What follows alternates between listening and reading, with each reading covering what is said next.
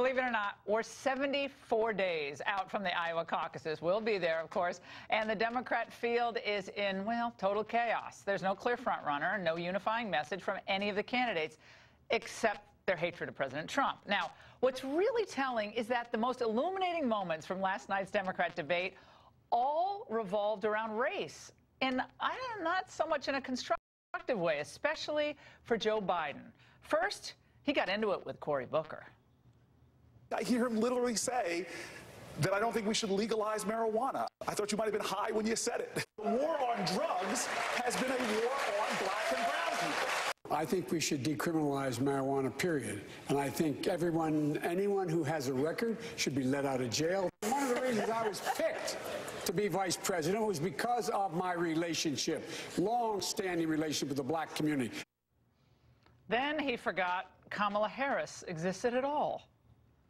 I have more people supporting me in the black community that have announced for me because they know me. They know who I am. 3 former chairs of the Black Caucus. The only African-American woman that ever been elected to the United States Senate. A whole range of people. No, my point is... That's not true. The other one is here. I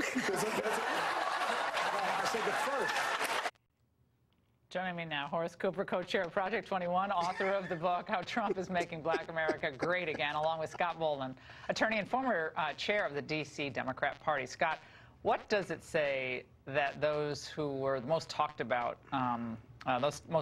moments from last night involved those face-offs on those issues? Well, it was a pretty conservative debate. And by the way, I think there is a unifying message behind the Democrats. All of them is health care and education and closing this wealth and wealth disparity. I don't agree on but let me just say They're savaging each other on health care. That wasn't part of the debate last night, but that's a unifying message. They're savaging Warren on health care. But let's get back to this. Yeah, this is important. Let's focus on Biden. He's the front runner still. And it maybe not in Iowa, but most other places in the battlegrounds. But he was slammed relentlessly last night on race. Well, but I think Biden brought that on himself, okay? Because remember, the narrative that he started to spin, it started off marijuana, and then he started to talk about his black voter support and Obama, and then he has these gaffes. And these gaffes are embarrassing. They weren't laughing at him. I'm sorry, they weren't laughing with him. They were laughing at him, and he brought that on himself. And so to be the face of the Democratic Party, he's got to get rid of those gaffes. I don't know what's causing it, if you will, but he brought that on himself. He's got more black votes than anybody. That's what's going to get him the nomination. But he needs to stop talking about it, at least, because every time he talks, it seems that he says something wrong or there's a gaffe. Horace, Trump is going to, I think, next year say, you might not like every tweet, but I'm delivering results. They have a lot of rhetoric. They don't like me. They don't like who I am. They don't like what I've done. But here are the results I've delivered. How, in the end, does that play out? Well, one, I think that Trump has a very good record to run on. There are a lot of Americans who happen to be black who are going to look around and say, hey, there's more money in my my checking account. Not much more. There are more. Yes, absolutely. $5,000. $5,000 on black average. Support. 8% of black support. He may have a message. It is. Okay, I gave you your chance. Go right ahead. There are more black Americans who are going to go home for Thanksgiving than we have seen in the last 13 years. There are more black Americans. More money in their pocket. There are more black Americans that are going to have pickup trucks than we have seen in the last 10 years. How do you know that? Because I'm actually, if you read my book, you'll see all the data on this. The point about it is this. He has a good record to run on. The other side should be trying to come up with a good record, but instead they're impeaching the president on identity politics. All right, I want to get to this. Mayor Pete tried to compare his struggles. This Pete Buttigieg moment is fascinating. He tried to compare his own struggles as a gay American to those of black Americans. Watch.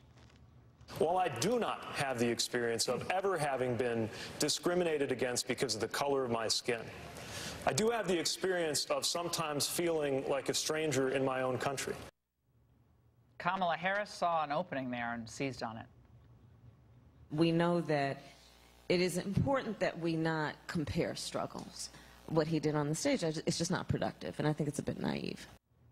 Well, how did you take his comment? A stranger in his own... He must have been talking about his own Exactly, and it's never good to compare the struggles of African Americans or Jewish people or gay people. They're all different. They're all very different. I can tell you, and the other reason is 400 years of slavery and segregation and Jim Crow isn't something you really want to compare about or even discuss with African Americans. What's his problem? He has a problem with African American voters. There's no doubt about it. Because he doesn't connect to them, and he's not talking about issues important to them, and he doesn't have a history with them. Until he does that, until he connects and starts talking about criminal justice reform, he's going to win Iowa and New Hampshire. Yeah, but that may Trump not has be done enough. criminal justice That reform. may not be but enough. he's going to win Iowa, it looks like, and he could win in New Hampshire, Buttigieg. That's where the energy in the Democrats is right now. They're with this new idea, LGBTQ, all of the identity politics. Blacks, you just get at the back of the political bus. Oh, very that's provocative. not true. What are you talking about?